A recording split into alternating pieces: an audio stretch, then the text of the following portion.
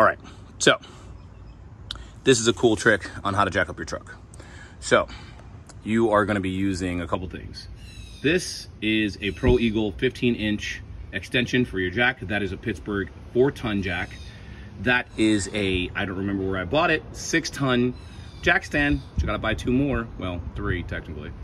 And there you go. So you just remove the wheels and tires. I used a 22 millimeter and the key that goes for the lug nuts that go on these dealies. I also used a very short,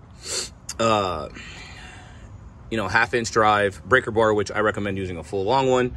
And then you just jack it up as high as you can, and then safely, of course, and then boom, no more problems, no more issues. Now it's almost time to bleed the power steering fluid.